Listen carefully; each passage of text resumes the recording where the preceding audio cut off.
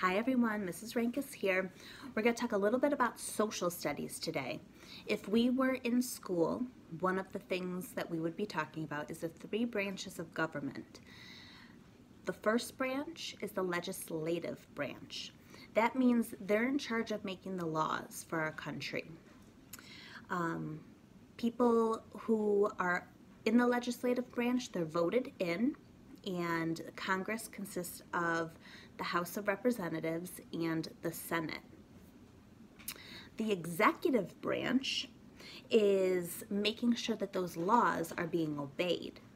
The head of the executive branch is the president.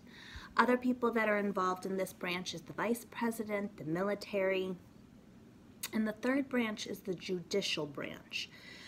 Think about judicial, judge. They're in charge of deciding the meaning of those laws and whether the laws of the Constitution were broken. Constitution's the whole set of laws that we have to follow and our rights as a citizen of our country. The Supreme Court is the highest court in the judicial branch, and then it goes down from there all the way down to just your city court, town court. Today I wanted to read a book.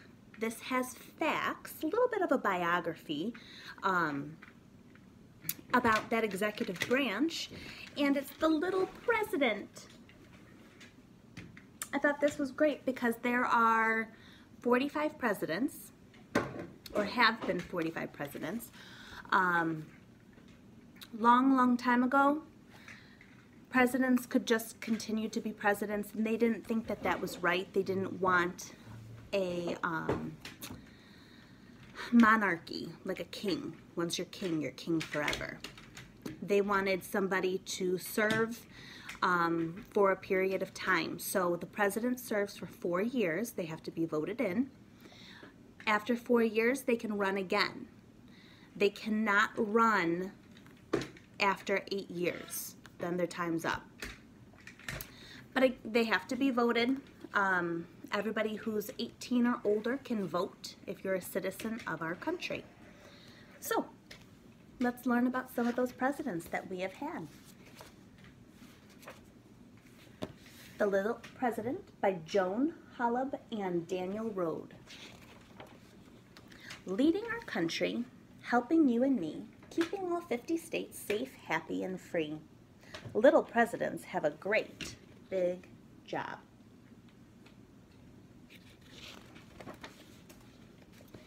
This little president flew flags red, white, and blue. He was our first leader when this nation was new. Anyone know who this is? George Washington was the first president of the United States of America. This little president led with wisdom and care. When the White House was built, he was first to live there. Does anyone know who this is? John Adams was also the first vice president. So he was the first vice president, then became president. So think about it. If you're going in chronological order, he was president after George Washington, which means George Washington never lived in the White House, which is in Washington, D.C. This little president was super duper smart. He liked buildings, inventions, books, fossils, and art. Thomas Jefferson wrote the Declaration of Independence.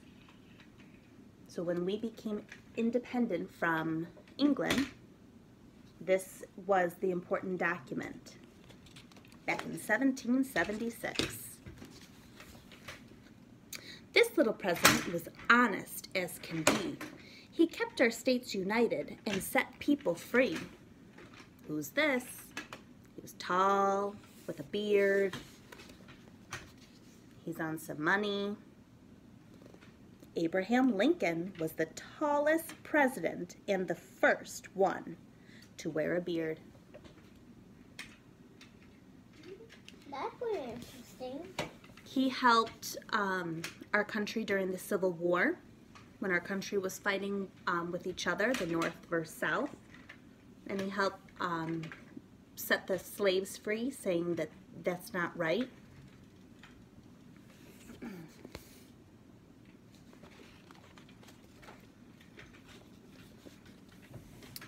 This little president could really horseback ride. He was a brave general with patriotic pride.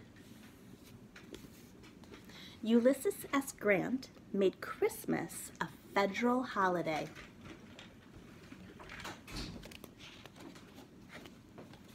This little president was a cowboy ranch hand. He made national parks and preserved forest land. Theodore Roosevelt inspired a candy store owner to sell toy bears called teddy bears. Theodore. Teddy is short for Theodore. That's like his nickname.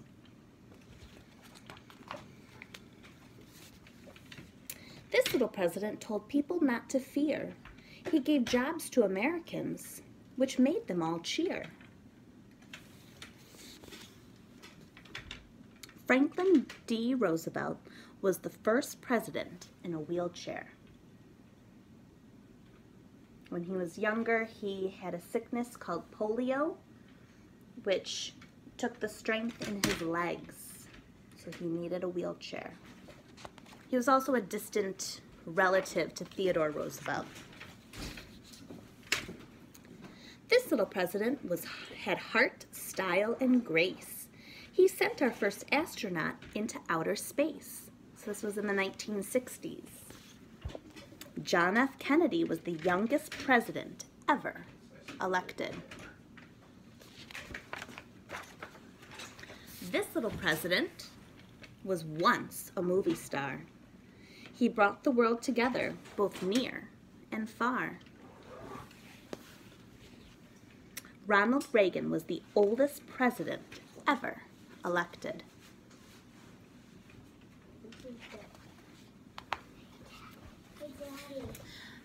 This is probably somebody you know. This little president is a family man.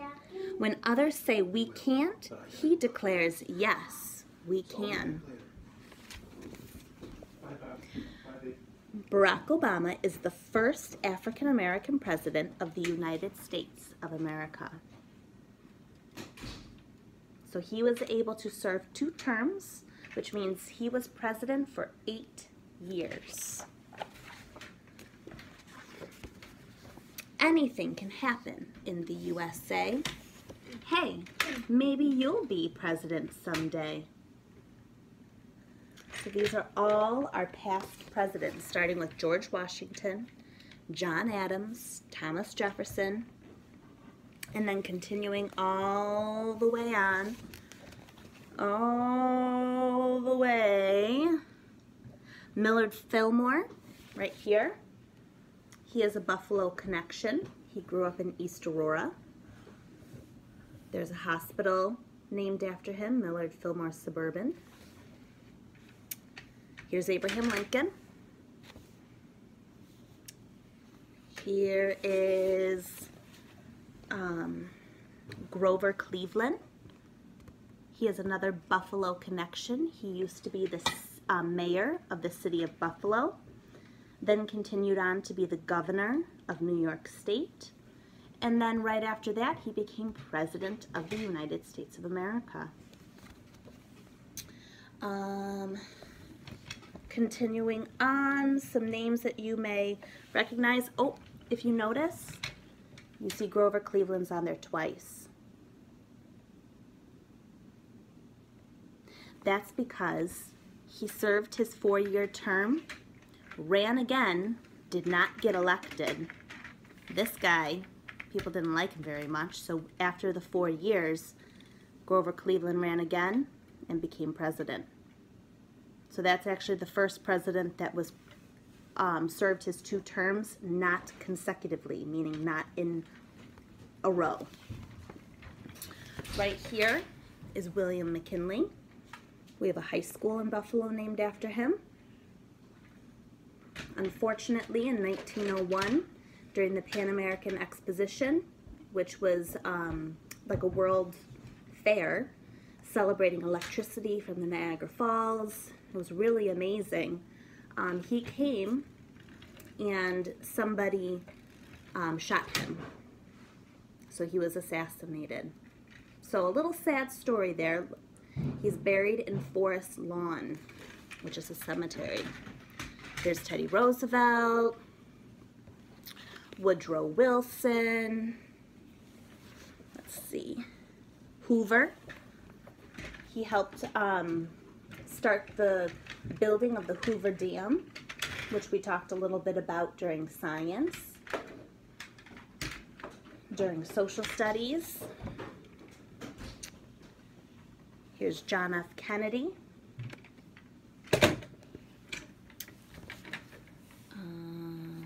Jimmy Carter. What about the last Funny guy? story, my grandpa told me I was related to him. What about the I was last, not. What was the last guy? He had me going. Who's the last guy?